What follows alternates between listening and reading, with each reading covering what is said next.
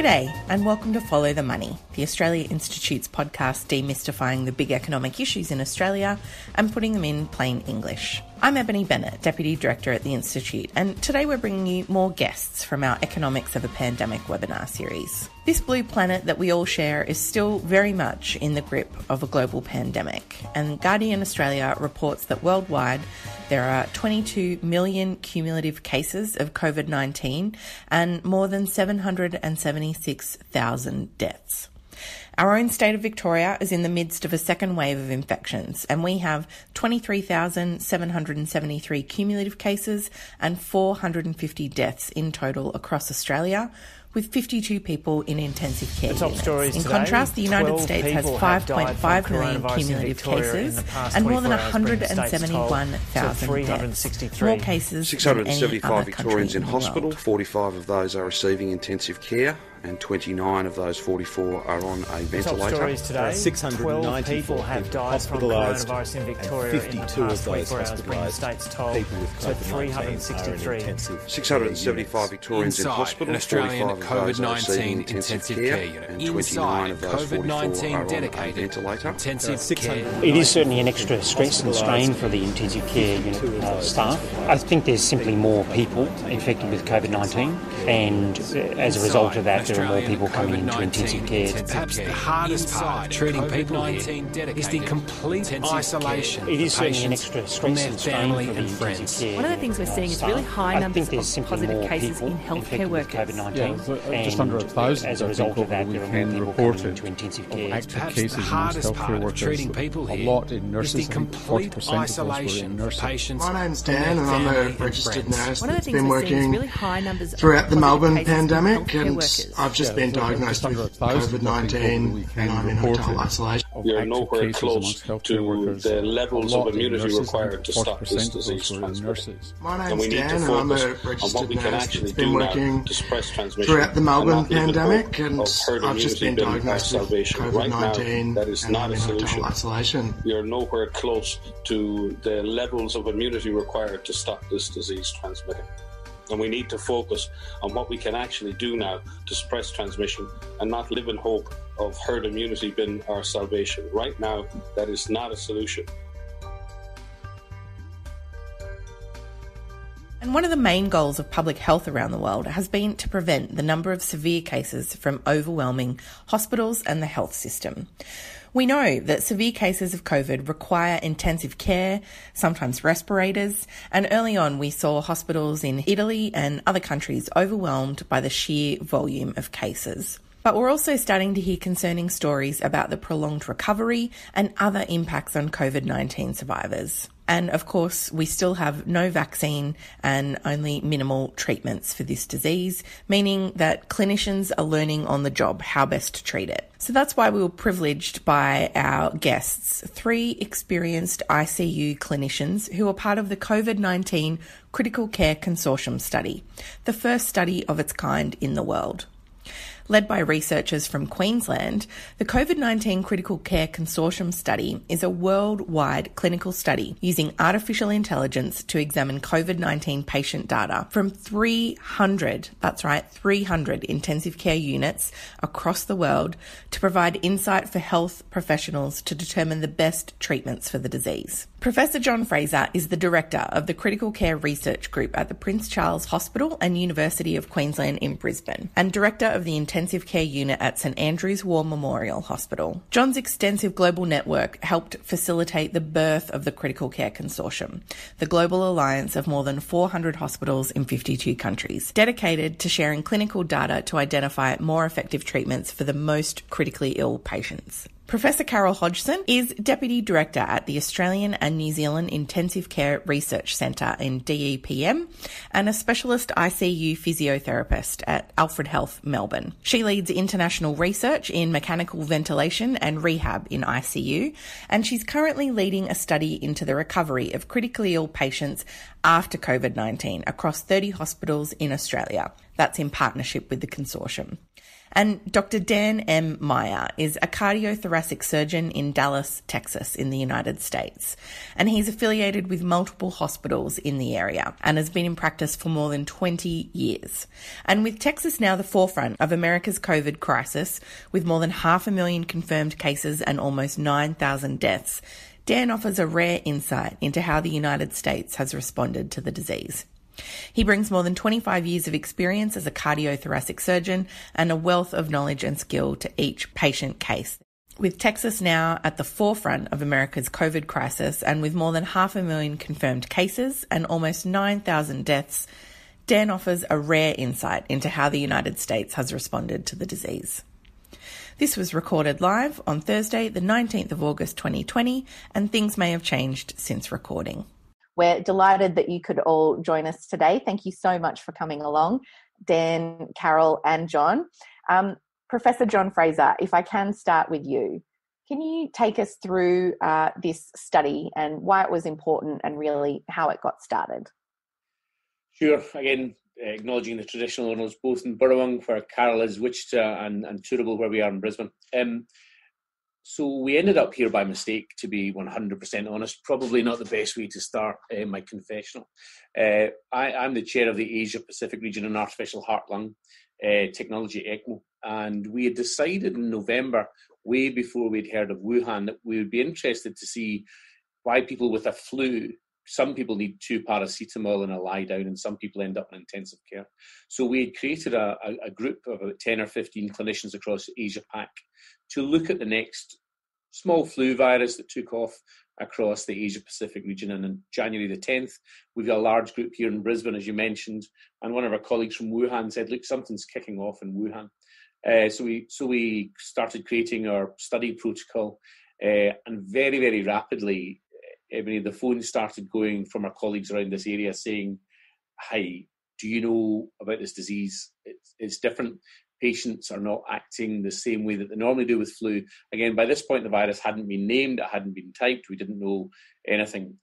So medics don't like not knowing things, and the feeling of intellectual impotence was overwhelming. You know, people that you've known and liked and got on with and collaborated with for years were struggling with people, the units starting to fill up. So we started to create a protocol to gather as much information about all aspects of the intensive care, assuming that this would basically just kick across Asia Pacific and then die down a la SARS. Unfortunately, we were entirely wrong. But what we were fortunate to do was be able to start creating a network of people, many of whom knew each other, but many of whom didn't, and start to almost act as a cathartic process for those clinicians to say, I don't know what I'm doing, the phone. And it became apparent to me at that stage, as the numbers started to burgeon, and again, we've got a lot of people from Italy in our group, and then it bounced across to Milan, that, you know, what was happening, we were chatting in WhatsApp groups and saying, you know, how would you ventilate this patient? How would you dialyse this patient? And that's kind of expert-based medicine rather than evidence-based medicine. And I thought, look, at the moment, this is fine to talk amongst each other, but all these data points are there. And if we can link 5 people together, that's a bit useful. But what if we gather the 5 pieces or the 500 or the 5,000 pieces? And analogizing human data to jigsaw puzzle pieces, when you've got 4 or 5 pieces or 5,000 pieces and they're spread across the world and they're not talking to each other, it doesn't work. If you bring them together, you start seeing a clear picture of that complete jigsaw puzzle. So we thought, let's go broader to Milan initially, and then as it extended, we said we can create a consortium, not our consortium, your consortium, where we bring all the data together and we try and create this human jigsaw puzzle, put it together and work out, whilst we wait for the vaccine and whilst we wait for the treatment, we can work out something that will help clinicians, whether that's in Texas or Melbourne or wherever, how to best ventilate that patient. Because we're the ones faced with the sickest of the sick. They end up on a ventilator, and without an instruction book, you know, when we go through medical school, we have a book with randomized controlled studies. We've got a process and a best evidence pathway. What was happening here was the world was being washed by a tsunami of patients where we had no instruction manual. And if you imagine it, it's really been, driving a breakneck speed down a motorway blindfolded with your mum and dad in the back of the car. So we wanted to do better, and we decided to bring this data together in a safe, secure manner, and spoke to a number of the University of Queensland, QUT, Adrian Barnett is the president of the Australian Society of Stats, IBM and Amazon, and say, let's create something we can give to the rest of the world for nothing. Let's create, and being Scottish, that's important to me, let's create a dashboard where we can take this data and assemble it in a clever way with people like Adrian and Sally Shrapnel at UQ, work it in a clever way so that we can create, so that doctors and nurses and physios in every hospital across the world can have access to up-to-the-minute data on the biggest data collection we can get. And we can then create scenarios where I turn up at 3 a.m. and I'm looking at 52-year-old diabetic in bed 3, and I'm not sure what to do. Well, we can then put a scenario into this dashboard that we create to give a bit of understanding to the clinician that 83% of these 53-year-old diabetics with respiratory failure will do this. And it's not as good as a randomized controlled study, but as things are moving so rapidly, we need to have this data. So that was the rationale. It was really just we were in the right place at the wrong time. There was nothing out there to help our clinician colleagues, and we thought, particularly Australia at that time, was not badly affected. Melbourne has been now, but was not badly affected. And we thought we had a responsibility that Australia could do its bit for the global community that was suffering, and we could basically try and coordinate this effort and work with artificial intelligence, clever stats, and give help to people at the bedside. So since then, it's medics can be a bit precious about their data. Obviously, there's data concerns, and we take them into consideration. But I think the rationale and the reason why so many people came to us was there was nothing else there, and they saw this as a really simple, practical way to get as much information, whether you're in the richest hospital in Texas or the poorest hospital in Zimbabwe. People deserve the same information. The lower middle income countries might not have the same fancy ICU machines, but we can at least enable them to have the data there at their fingertips. Thank you so much, John. That's a really fascinating insight into how all that kind of kick-started, and it sounds like an incredible resource for clinicians. Professor Carol Hodgson, I might come to you next. Most of us, hopefully, will never experience going to or having a loved one in intensive care. But can you take us through what it's like for clinicians? And I'm even thinking here of, what's the experience of having to don and doff PPE and how crucial that is and how much that changes the way clinicians can even provide care? Thanks, Ebony. It's a great question. So I've worked in intensive care at the Alfred Hospital for over 20 years now, and this is by far my most challenging year. I think everything has changed in terms of our normal processes. So because we have such huge concerns over the contagious disease process of COVID-19, the donning and doffing of PPE is really time consuming, but it's also just the flow of patients through the unit. So I'll give you an example. I arrive at the Alfred on a clinical day in the car park in my casual clothes. I have to walk to my department and get changed into my own scrubs. I then enter the intensive care unit, and if I'm treating a patient in the COVID pod, I will need to put on hospital scrubs and then go in and treat the patient. So donning PPE at several points as we enter the intensive care. Well, we have to wear face masks in the hospital all the time now and everywhere in Melbourne. And then we have to go into the COVID pod. We'll don the N95 masks, full gowns, several sets of gloves, headwear, head mask, hair covers if you choose to wear hair covers as well. So all of that is quite a lengthy process. Just the getting changed into scrubs and donning the PPE takes, an extra 15 or 20 minutes compared to a normal day. Once you're in the COVID pod, you have to don and doff PPE for each COVID positive patient at the moment. So we have individual beds and negative pressure rooms. So you enter and exit very carefully. I think one of the best things that the hospital has done is trained people as what we call spotters. and the spotters sit outside of the room and they help you don and doff the PPE correctly, and they watch you while you're in the COVID positive room to make sure that your PPE is in place. It's trying to keep us safe in the workplace, and it's been really effective. We've had very, very few positive COVID staff members from intensive care in Melbourne at all. By far, the staff that have become COVID positive have tended to be more ward staff or emergency departments, slightly less emergency department, but very few intensive care staff. And I think that's because we learnt very quickly from the international experience. We followed Singapore very closely when they had very low numbers initially, and we took upon us all their protocols in terms of donning and doffing PPE. But it's very time consuming. It's quite tiring. The process of just the movement, the flow in and out of the intensive care unit, there are different entrances and exits. You can't walk through doorways where you would normally have walked for the last 20 years. They're blocked off and, they're not accessible.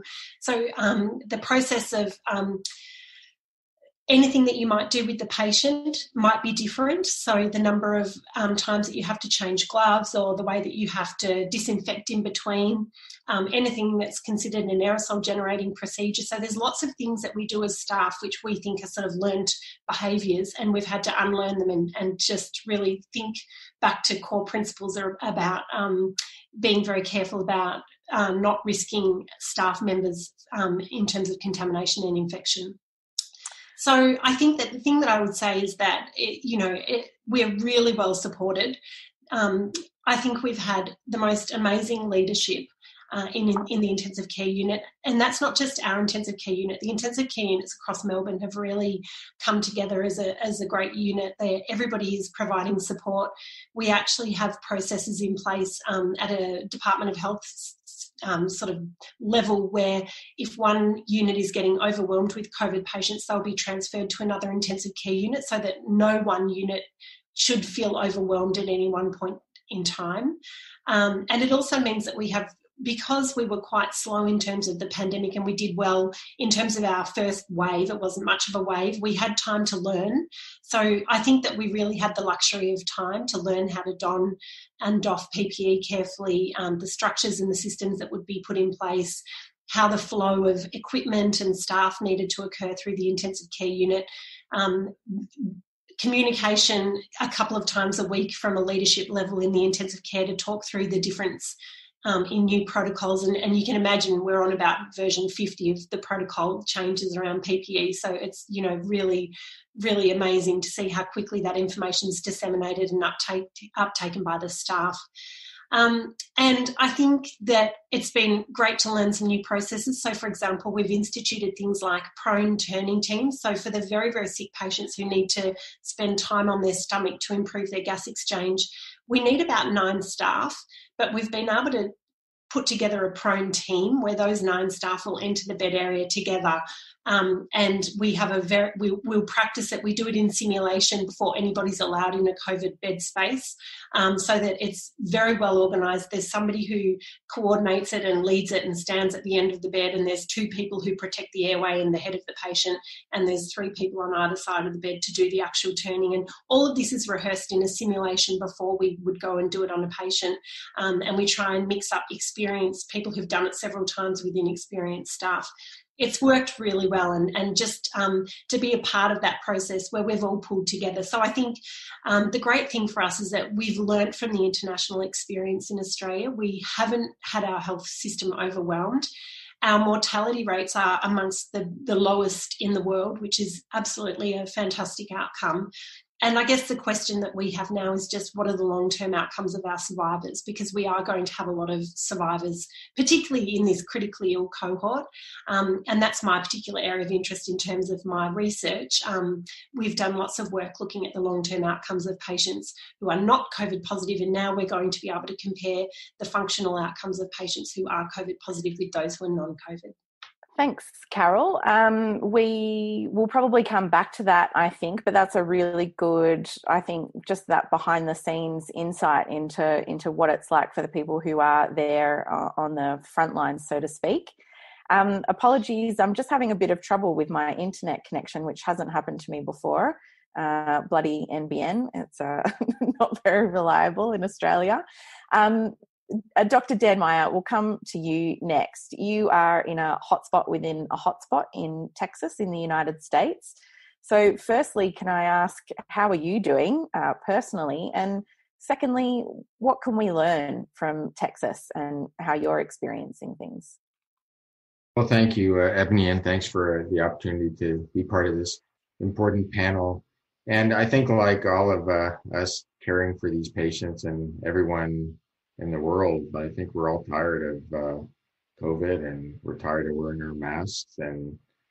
But what I've heard said, which is true, the virus is not tired and it's not stopping. So we have to just, keep pushing and do what we know works, which is wearing our mask and, washing our hands and social distancing until the time that we do get a vaccine. So yeah, it's, I think as Carol was talking in the ICUs, it's everything has changed so much. It's ordeal, and it's really hard on the staff because it's all those steps that Carol talked about to get ready to see a patient with COVID is really exhausting for the team, and the patients are so sick. So it takes I think, toll on the healthcare team. So, but what we're seeing in Texas, well, what we're seeing in the U.S., we were hit in early March, first in New York, and that city being so densely populated really was hit hard with a lot of death, and it was quite shocking for the whole country to see that, because we had almost no patients, and the thought was, well, we're going to get the wave down here, and no one could believe it. We'd look at each other and say, how can that be? I mean, we don't have one COVID patient in the hospital. How can we be in 3 months like New York? But New York, luckily, the governor there put in really strong healthcare restrictions, public health restrictions, and control the virus so they could open up their society again slowly and open up their economy again. But down in Texas, we finally started to see COVID, and now between Texas, California, and Florida, those are the big states in the U.S. that are heavily populated with COVID. I live in Texas. I'm from California, so I can kind of give you an idea of what the difference is and how the different states are responding. So we've seen a big rise. I think now we're at 590,000 cases. And in the U.S., as you said, there's 700 and some, almost 774,000 cases. And the thought initially was just because now we're testing so much that maybe that's why there's so many cases. But when you look at the number of tests that are done versus the number of new cases, the slope of the line of the number of new cases is actually much higher. So there is some truth that the more testing, the more patients you're going to find. But in the U.S., at least, the numbers are still going up, the number of hospitalizations. But the number of deaths, I think what we're seeing, at least the number of deaths, and this is a good news, the number of deaths in the ICU are decreasing slightly, and thanks to the efforts of Carol and John and their colleagues, we're getting better at taking care of these really sick patients. So the number of deaths going down, although the number of new cases may have started to slowly level off, but it's still significant. And so what we see in the three states in Texas, the problem in the U.S. in general is that unlike some countries that are part of the consortium, we've learned from both Italy early on, from their investigators talking to the consortium, and then we've learned from recently from Vietnam, where they have initially had very few cases, and that's due to the fact that they had really strong governmental regulation on wearing masks, social distancing, sheltering in place. And so they had incredible control. And then a few weeks later, in one of our biweekly consortium meetings, one of the investigators, clinicians from Israel, came, and he spoke about how they initially did have good results, and then they did not, and what the mistakes they made. And so in the consortium, we're able to learn from the good and bad throughout the world, from how to manage the patients. And so what we see in the U.S. is that the bad part in the U.S. is that we do not have a national mask mandate, and that's taking an effect on the spread of disease. So in Texas, I think Texas is probably the worst state, because Texans, they don't like, they would rather secede from the union and start their own country than be told what to do or wear a mask. So although there is a mask mandate in Texas, the enforcement is very variable. And so we've seen, parts of the state that have gotten hit very hard. And then Dallas, we've had some good luck in the control. But then you have California, which is a totally different group of people. And the governor there actually put a mandate in early on for masks. But these crazy Californians, they don't like to be told what to do either. And they have this free spirit, and they have not been complying well with the governor's mandates. And my theory is that they think that the virus is some government plot to control them. And so I think that's why many Californians are not complying with the governor's mandate. But they've paid the price, because they have the most COVID cases in the U.S. at 600,000. Yeah, wow. And then there's Florida, which is is another kind of crazy state in the U.S. And there are actually some officials in Florida that are not sure that masks are needed. And Florida is one of the few larger states that does not have a mask mandate. And so they've seen, quite a large impact from the COVID virus. So it's we've learned a lot from the consortium about the impact of public health on the control of the virus. And right now, I think we have to, until we get a vaccine, follow these lessons that we've learned from other countries on how to manage the virus. Thank you, Dan. I have been to Texas myself and have observed that same spirit of not being told what to do. But I will say Texas barbecue is some of the best food I've ever eaten in my life. And I'd encourage anyone, when international travel opens back up again, make your way to Texas for some barbecue. It'll change your life. But that's really quite distressing to hear, obviously, the sheer number of cases, but also encouraging to hear, how much can be learned from this consortium and the global study that's being undertaken.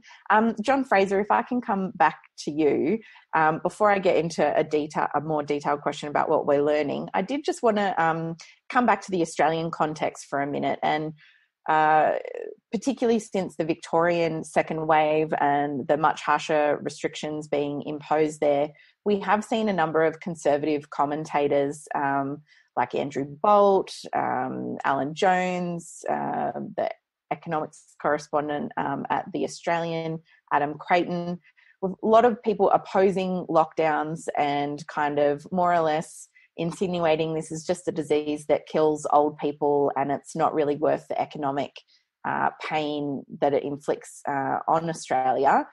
What's your response to those kinds of comments and those armchair epidemiologists?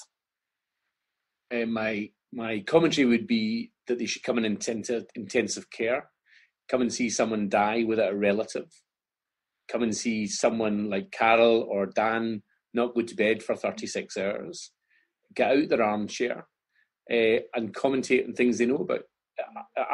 It's physician or politician or just speaker. It's bamboozled me. Not just Donald Trump. We're listening to people like Trump or Bolt tell us what medicine is going to work. If you get a gas leak in your house, you go and get the gas board to fix it. If your bath springs a leak, you go and get a plumber. Where does someone like Andrew Bolt or a retired school teacher, the rugby chap, where do they feel that they have the right to tell clinicians and patients? And the fact that it's just old people, with due respect to Mr. Alan, whatever his name is, we're all going to die someday. the fact that it's your grandmother or grandfather, they shouldn't have their life taken away if we can do better. And firstly, it's not just old people, but even if it was just old people, they still have a value to society. The society we live in has been created by those old people, so shame on them. Every life is worth a value. And people that know about rugby coaching or school teaching or have done a basic arts degree should commentate on what they know. I wouldn't commentate on coaching a rugby team. They have a responsibility, and they have a moral responsibility to not cause harm. As Dan says, masks work. We know this has happened. As Carol is living in Melbourne, we know that what they've done there is dropping the numbers. There is a responsibility. It's easy to commentate when you're not in the heat of battle. So I'd say to them, come on to the heat of battle. Come and listen to people like Dan or Carol or our colleagues in Vietnam or Brazil who've cried in these calls, who've lost family members and gone to work the next day, who have gone home with the risk of infecting their children. Come and walk in our shoes rather than commentate from the sidelines from your North New South Wales farm, where it's very easy to say isolation is not necessary because you're surrounded by 500 acres. Yeah, I can't help but agree with that 100%, despite being a layperson. We at the Australia Institute have talked a lot about the economics behind those kinds of calls, which also don't stack up. Well, I mean, if you look at the economic justification, I'll probably pass to Dan, but if you look at, America has tried not to shut down, and the New York Times had a fantastic cover article. This is the biggest recession that they've ever faced. So they didn't really shut down, and their economy is trashed. Sweden didn't shut down, but their economy also. Economies, this is a global society we live in. And if you imagine that each different country is a cog in the wheel, the fact that your cog is turning but the other country's cog is not turning, you need to interdigitate. And if you can't interdigitate, your economy will slow down. So I think that it's a specious argument to say economy or life. Economy is dependent on life, and life is dependent on economy. So they co-evolve. So it's not one or other. I'm no economist. I'm not like Mr. Jones or the other chap. I'm not going to commentate on the economy because I don't understand it. But what I can tell you is our economy is there to support our life and to facilitate the way we want to live. To just say, don't worry about the people that are going to die, they don't count, that's not acceptable. Agreed.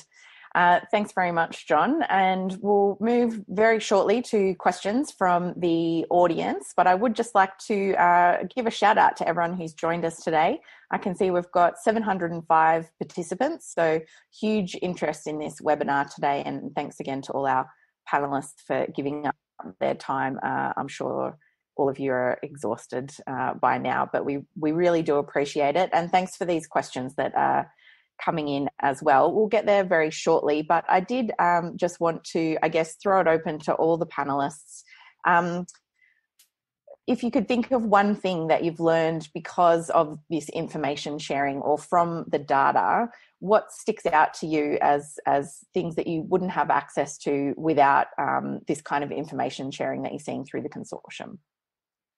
Carol, perhaps I'll start with you.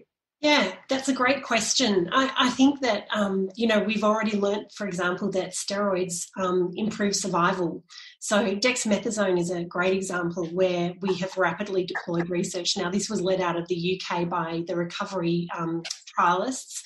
This wasn't part of the consortium, but essentially this sort of data from large groups of people who've come together across many hospitals is what led to the discovery that steroids would save lives with COVID-19. So I think that we already within the consortium have thousands of patients enrolled, and we're collecting data on simple intensive care procedures like prone positioning and high flow nasal therapy and other things that we question whether they're the right thing to do or the wrong thing to do. So I think that the only way that we can really learn quickly particular techniques that are going to work in COVID-19 until we have a vaccine to save lives is by this gathering of data.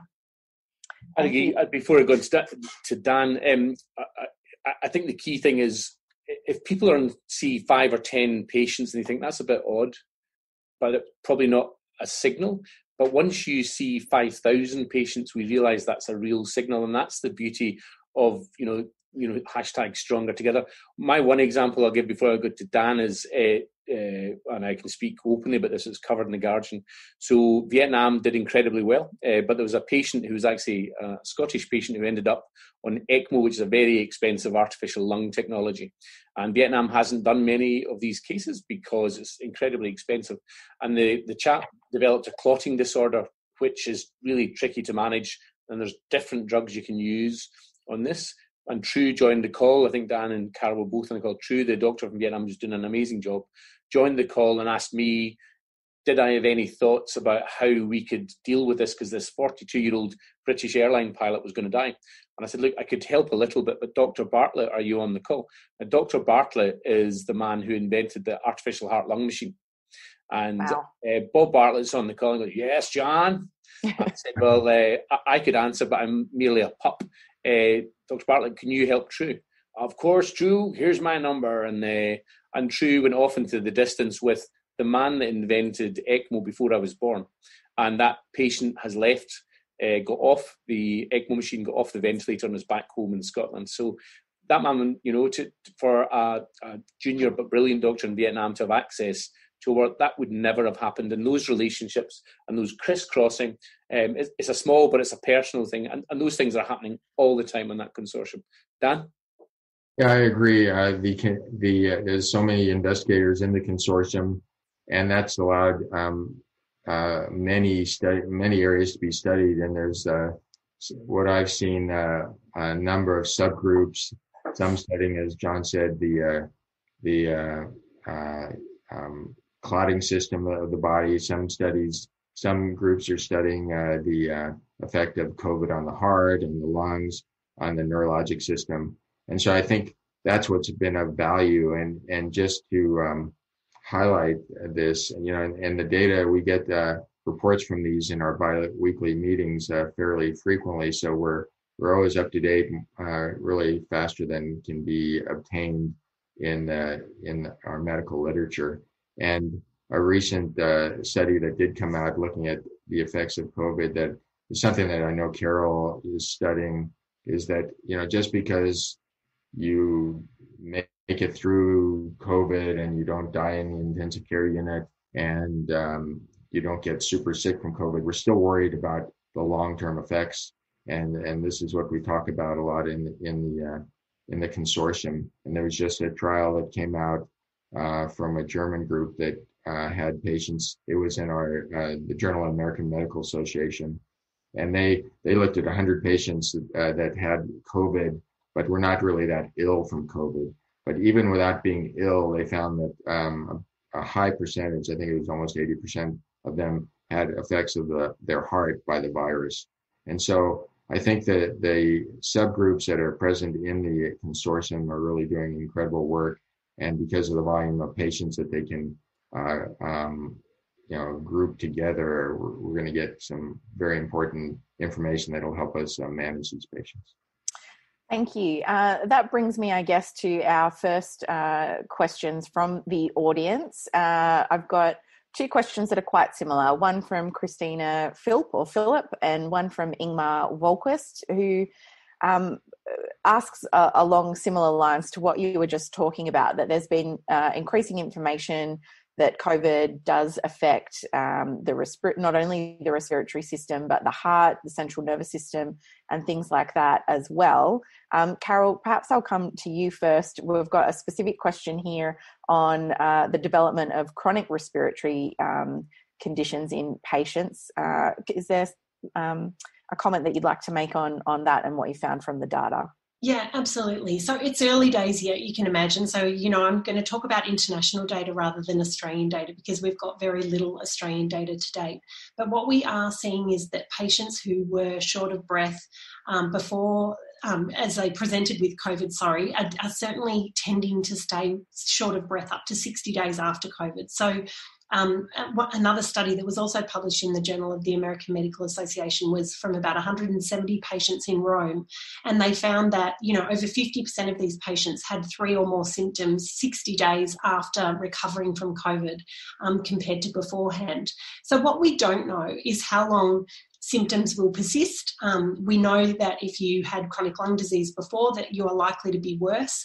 We know that if you were critically ill and that you had lung infiltrates when you're in intensive care, it's likely that they will remain and persist for a period of time. We know from other groups of patients who've had acute respiratory distress and who've survived ICU, not COVID, but other forms of respiratory distress, that the long-term effects on the lungs can last for many years, 2 to 5 years. And we just don't know with COVID if that's going to be the case, but it's entirely possible that it will be. And I think it's important to say that this is a small group of people who have some sort of ongoing severe effects. Most people end up with some fatigue, muscle weakness, cough, shortness of breath, but that would be that would pass fairly quickly and they'll recover. So we are talking about a relatively small cohort who will persist with severe problems. But, there have been concerns about brain function, cognitive function, as well as we know, from other coronaviruses like MERS and SARS, we know that up to 30% of patients end up with anxiety and depression and about 40% with post-traumatic stress. So it's definitely a concern that our survivors will live with some sort of ongoing disability as they move forward. And the question is just, will that recover? So, and I agree. I think this talks also to Ebony, to your point about the armchair commentators, about it's only old people that die. Being alive is more than just having a pulse. It's having a worthwhile life. So, as Dan says, 70 or 80% have cardiac dysfunction. There was a study published recently showing healthcare workers that have had a snotty nose, the ones that aren't sick, up to 70% of them had markers of brain injury in their blood. Wow. These are people that didn't go into hospital. These are people that watch Netflix at home for a couple of days. So we don't know, like Carol says, we don't know what's going to happen. We've got relatively small data. Carol's running the study, but globally, we're looking at a 2-year study follow-up because, and again, this talks to the Institute, the economic impact is if we have people that have delirium and, cognitive dysfunction or can't walk as far, can they go back to work? Because the healthcare cost is going to be huge. And the people earning the taxes to pay the healthcare costs is going to go down. So the economic impact of, this will sound like a terrible thing, but death is a lot cheaper than a bad survivor. You have a bad survivor that needs long-term nursing care, long-term ventilation, can't go back to work, has costs associated with unemployment benefit. That's got a huge economic ramification. And again, I'm no economist, but the pot will empty at some point. The bank account will empty at some point. So the long-term outcomes, and that's why globally we're doing this, and Carol's involved in that as well, to look and see at 2 years, can you go back to work? Do you have normal relationships? Do you have delirium? Do you get nightmares? Survival, death is not the worst outcome. And this is where people saying it's just the old people that die. We're talking about healthcare workers, 30-year-olds, 40-year-olds, 50-year-olds, and we don't know. So if you've got Dan Meyer in Texas who is looking after an ICU, you get Carol Hodgson down there, and we all don't know. This is the Rumsfelds, the unknown unknowns. You get a panel of people that are dealing with this on a global aspect, and we admit not knowing. I'm amazed that these commentators know what we don't know. Well said. And Richard Dennis, our chief economist, he wasn't able to join us today, but he's made similar points about how economists do value life and how the government values life. And you're absolutely right. It's about more than just death. Dan, did you have anything that you'd like to add to that before we move on to the next question? No, I mean, I agree with what was said.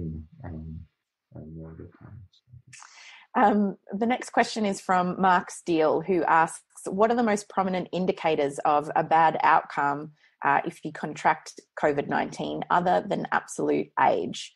John, if I can come to you first on that one.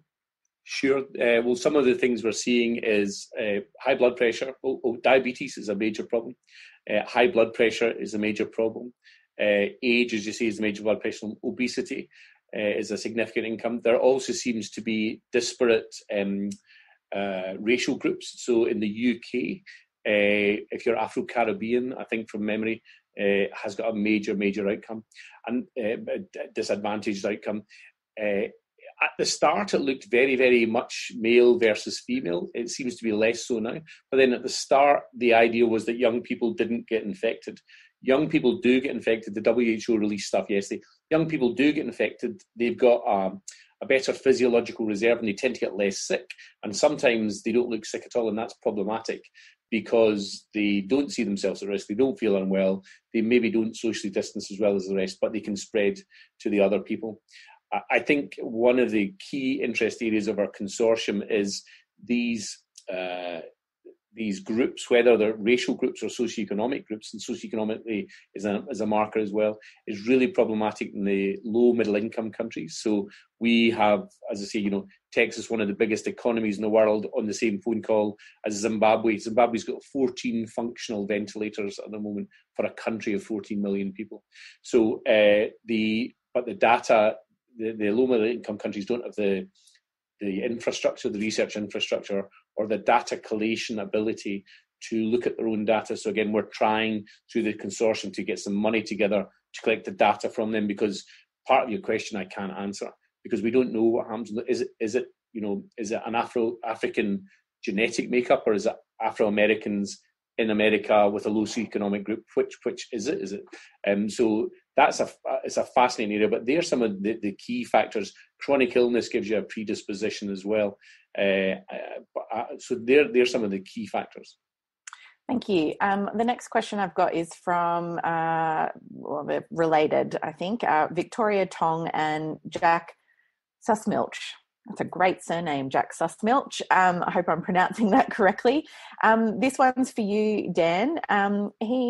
Victoria asks, is it important to factor in social attitudes when implementing health policy? Your example about Texans not wanting to be told what to do, and saying that at the beginning in the US, the hardest hit spots seemed to be more progressive and dense northeast cities, while the rest of the country wasn't as hard hit. And would it have been better to delay lockdowns in Texas, Florida that were less hard hit? And then Jack's question that I thought was kind of related to that was, what factors do the panel attribute to the higher death rate in the United States?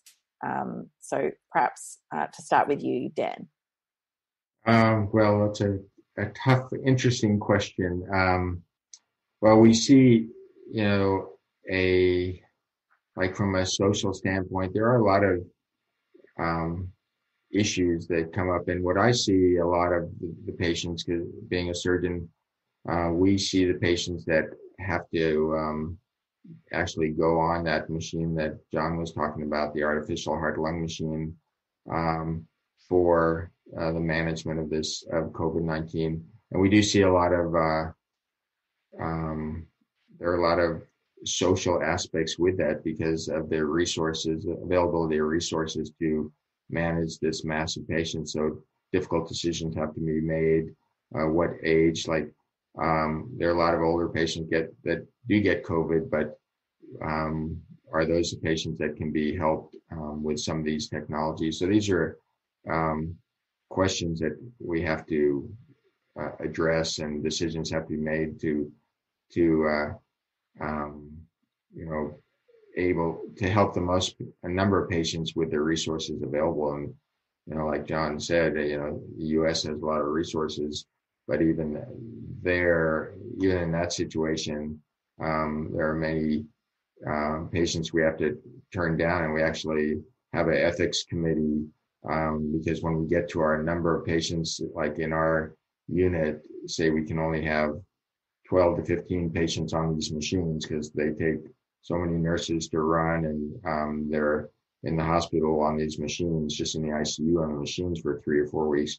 We have an ethics committee involved to help make these decisions because, and they're not easy decisions, but all these very difficult issues come up that sometimes don't seem fair, but they're decisions that have to be made because Dan, without going into specifics, I guess that's something that we as lay people really don't even think about. But where health systems do get overwhelmed, you're talking about the ethics committee there and the role of determining, at what point you give intervention with limited resources and how you make those decisions. Can you just talk us through a little bit about that and what are the kinds of discussions that happen within a hospital in that setting? Oh, yes, but as an aside, I'll add that the consortium, one of the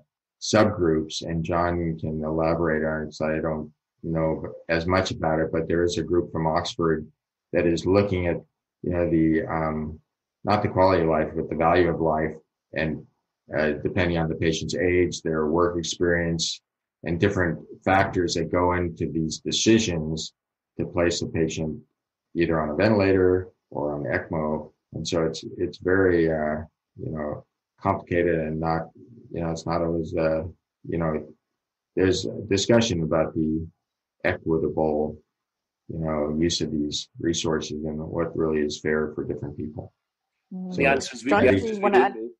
Yeah, the answer is we don't know. So the editor, Julian Soliesko, who's the editor of the Journal of Medical Ethics, is, the question is, if you've got 2 patients and 1 ventilator, who do you treat? Because, again, walk in our shoes, we haven't had to do this in Brisbane. We've had very little. But we've heard from people in all the different places, you've got 2 30-year-old mums. Who gets the ventilator? And this is where it's so galling to hear people telling us in newspapers what we should be doing. We just don't know. So what we're doing is doing a survey of the global community and saying, how would you judge? You've got a limited resource, and it's distributive justice. How do you judge that? Watch this space. I don't think there's a right answer. It is interesting, though, the low middle income countries are way ahead of us in this. They say we do this every day. We have to do this every day. In Texas, in Melbourne, and places, we've got a luxury that we've not had to deal with this. But we need to know how to use those resources more appropriately, when to come off them, when not to use them, and that's the power of global data. I was going to ask just a follow-up on that, and is that cultural to a certain extent too? So, for example, in some Western countries where older people come to the end of their lives, you have, like we've talked about, some commentators kind of dismissing that as, oh, well, they're only going to live for a few more years anyway, whereas you've got other cultures that place a really high value on older people within the society. So is there any comment, I guess, that you can make on that? I'll let the other guy. I think you're right. There is the way that we treat patients. Medicine is not all science. There's an awful lot of art, and the way you perform medicine is dependent on roughly the way your mum taught you to behave. But the ethos that got you into medicine, as well as the cultural aspect. So we're seeing really, really interesting data. We put some questions out. Is okay? So you've got one mum here. She's got 3 kids, and she helps at the local tuck shop, or she's the CEO of the local accountancy building. And this mum over here has had a criminal record. Would you determine who gets the ventilator? Would the criminal record that mum's got, would that predispose to you ventilating or not ventilating? And you do see, and I'm not going to tell you which countries, but you do see some places saying, well, if they've got a criminal record, they're less worthy of the ventilator. Huge questions, and a big variety of results. But again, there is no right answer on this. I'm not criticising saying that, because someone has to make that decision, and it won't be Andrew Bolt. Yeah, but it does make you think too about, over incarceration of certain ethnic minorities and other things as well. Yeah, a lot comes into play there. Carol, this next question is for you from Nikki Morabito. As a physiotherapist, they would love to hear more about your research study, as well as some of the interventions that you've found effective in early rehab of COVID patients in Melbourne. Oh, thanks. Yeah, okay. Hi, Nikki. So we've actually got a great collaboration of physios across Australia collecting data on the interventions that we're providing to the COVID-19 patients. Again, this study has only just started because it took a while to get ethical approval across all 5 states. But we've got 40 hospitals now. And so, hopefully in a few months, when we've got all of the data in for the COVID-19 patients to date, I'll be able to tell you exactly what is being effective. At this point, we don't know. We also also don't know, there are some hospitals where the physios have been discouraged from entering the bed area in COVID positive patients. So, very much telemedicine. If you can ring through to the nurse at the bedside and offer some advice, and you're not required to be in the bed area, we're saving PPE and you're putting less staff at risk. So whether that is a great model of care or not a great model of care, we don't know either. But it's certainly helping to keep our staff safe, which has been important, particularly at the beginning when we didn't know whether the health system would be overwhelmed and we were worried about losing staff members and how many staff members we'd require. With regards to the question about rehab, that's a great question. Rehab's been really difficult with COVID-19 for many reasons, partly because of the not wanting to put many staff into the bed area. Again, to get a critically ill patient up and out of bed takes, sometimes 4 people. And if you want to be really safe with a COVID patient, maybe 5 or 6. It's hard to get that many people together. It's hard to have the equipment available. So we don't want to take in a lot of our normal ICU equipment. It's very difficult to wipe it down and keep it clean. So if it goes into the COVID pod, we can't then move it back out of the COVID pod. It just has to stay there. So that means that, our normal group of patients, our non-COVID group of patients, don't have access to that piece of equipment. So wherever possible, we've really tried to separate out equipment so that we've got equipment available for both COVID and non-COVID. We've got staff available for both COVID and non-COVID. We've worked in teams as much as possible to deliver the rehab.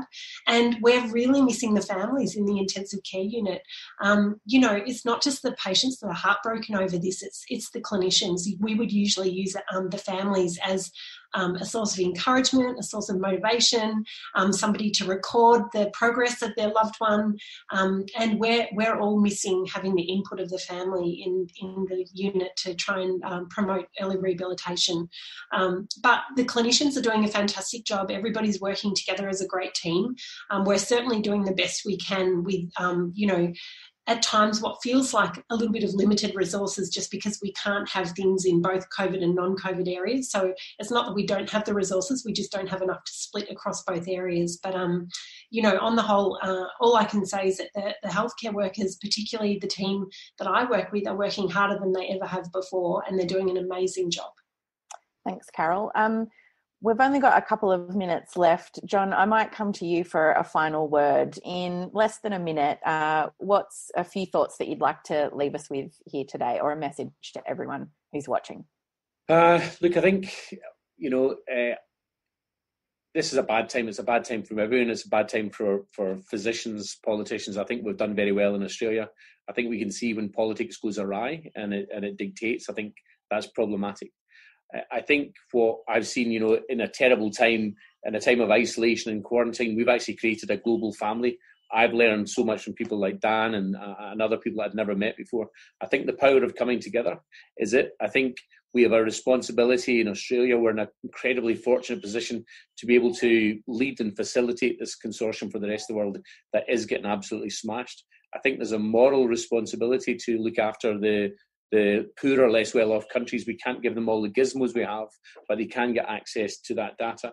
And data is power, and we need to use it well, effectively, and create something better that can come out of the ashes that's 2020. Well said. We will have to wrap it up there. I want to extend a really heartfelt thanks to the three of you, Professor John Fraser, Professor Carol Hodgson, and to you, Dr. Dan Meyer, all the way from Texas, where it's extremely late at night. I know you all must be exhausted from battling this virus, and we really appreciate all the time you've given to us today. And John Fraser, I'm not sure if that's a Glaswegian accent, but between you and Norman Swan, I'm now associating that that accent with comfort and calm authority. So we very much appreciate your time today. And thank you to Christine Jackman and everyone at the COVID-19 Critical Care Consortium who've assisted with putting this webinar together today. And thank you everyone who has come along to ask all of your great questions. I'm sorry we weren't able to get to them all, but we do appreciate you participating.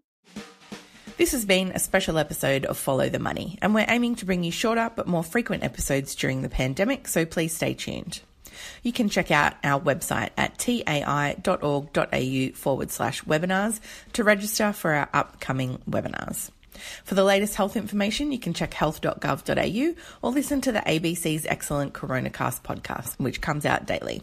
You can visit tai.org.au for all our latest research and content, and we're on Twitter at the Oz Institute with an AUS. My Twitter handle is Ebony_Bennett with a NNT.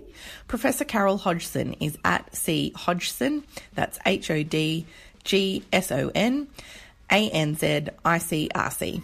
The COVID-19 Critical Care Consortium is at COVID Critical, and this episode was produced by Jennifer Macy with help from Holly Forrest, Grace Crivellero and Lucy Law. And remember, stay 1.5 metres away, keep washing those hands, wear a mask, and thanks for listening.